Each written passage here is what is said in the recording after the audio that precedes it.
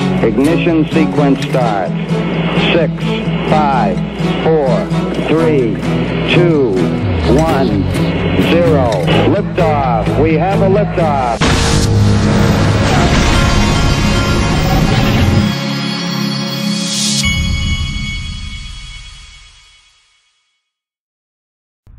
Hey everybody, this is the Digital Asset Investor. There is so much going on right now, and I have seen some of the most bullish stuff I've ever seen today.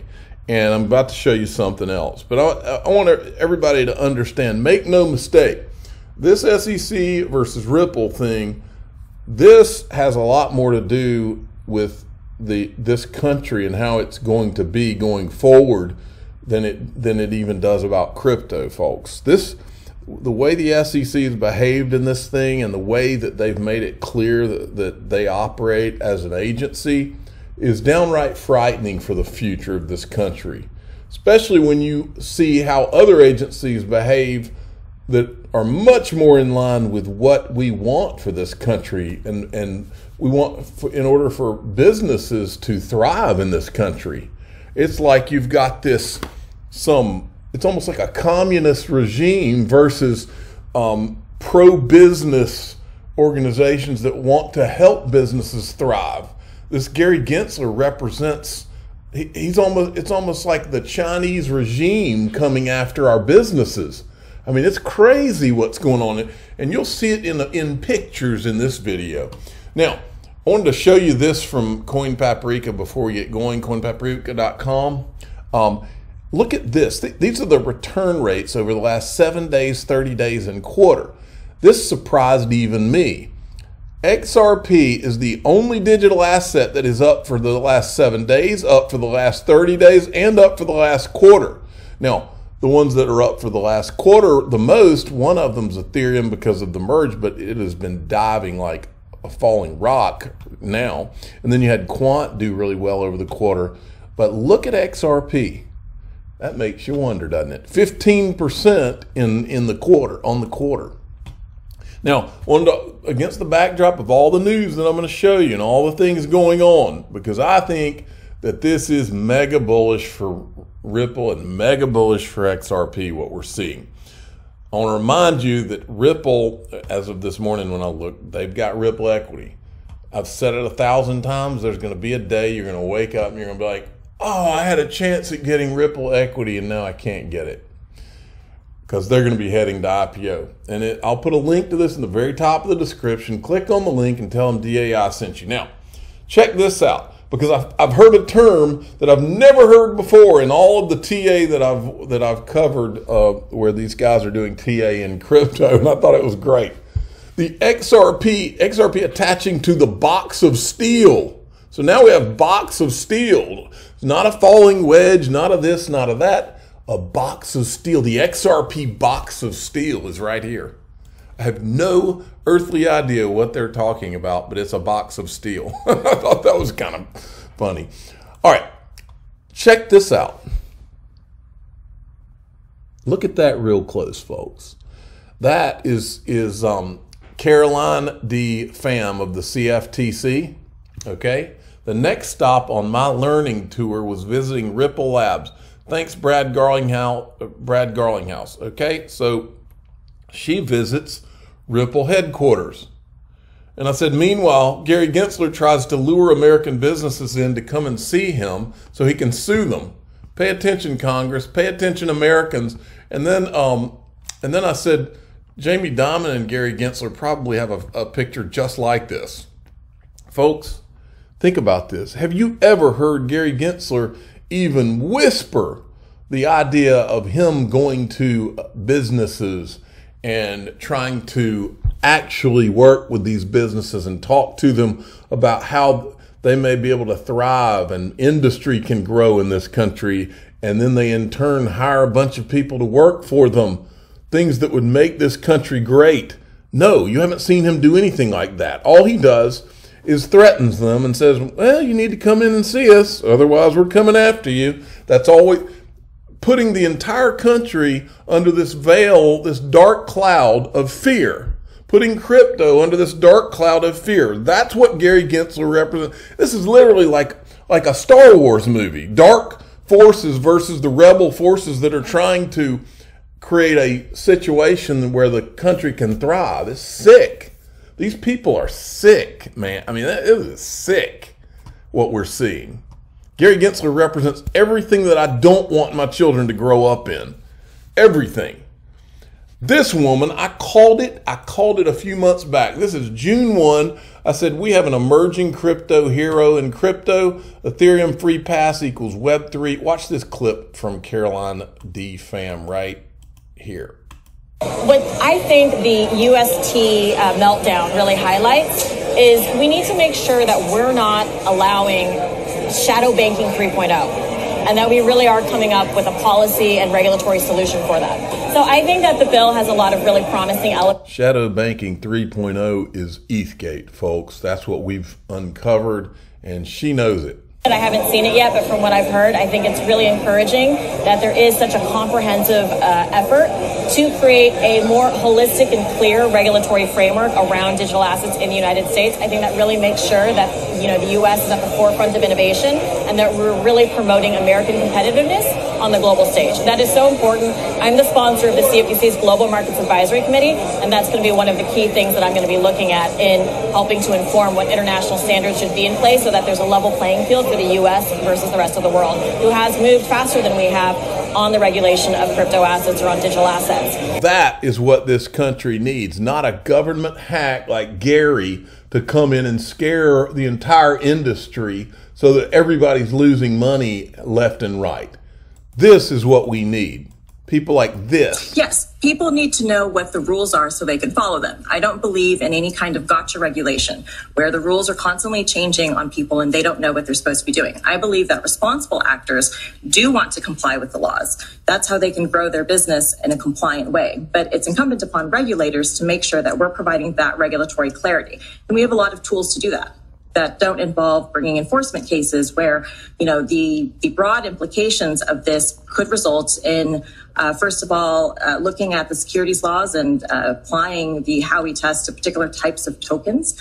That's something. And then there's, of course, what others have commented on, which is a chilling effect that it's having on the industry because of the fact that it's disruptive to file a complaint Darth like this, Vader but not have that's running the a show. runway or a path to the regulation and compliance. She needs to kick Gary's butt, what she needs to do. Now, so then there was this. Elon Musk's Starlink is now active on all continents, including Antarctica. And it reminded me of the one person I've seen that has gone to Antarctica in the last year, and that is Joel Katz, David Schwartz.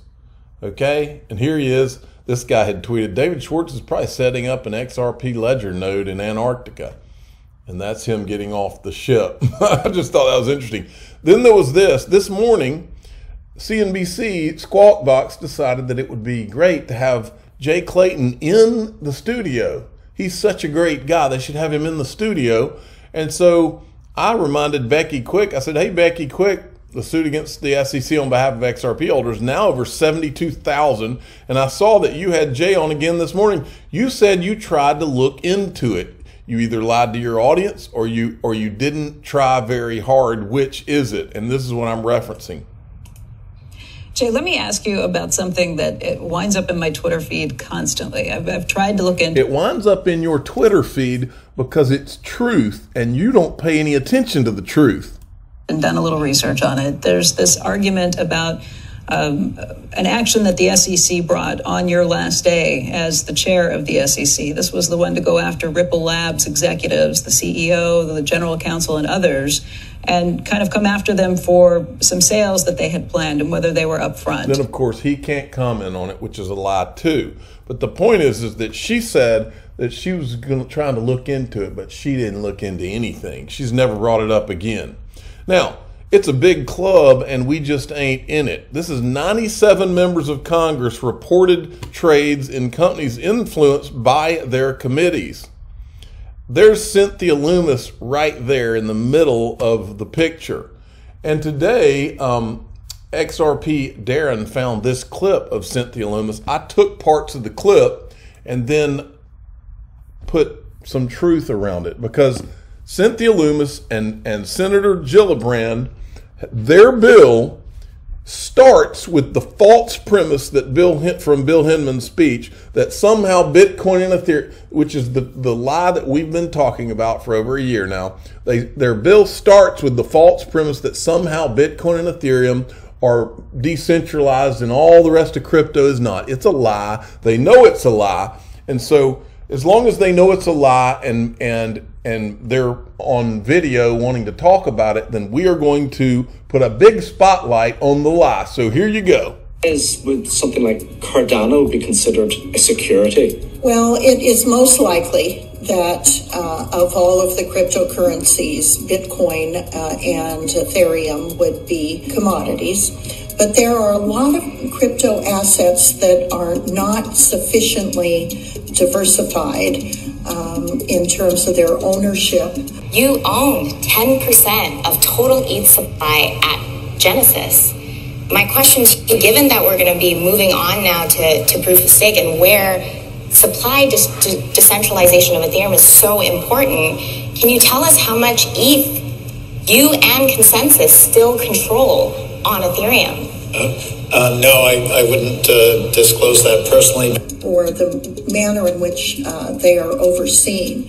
The fact that Bitcoin certainly and Ether as well to an extent are tremendously ubiquitous. Because I want to just double down a little bit more on supply distribution, and it's for you, Joe.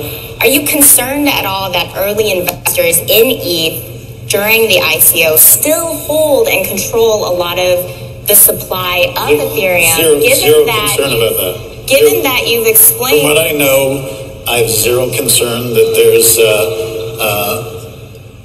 any sort of concentration amongst original owners. I do think that there's even though it's possible, people I do think there's a chance that there's a concentration amongst people who accumulated after.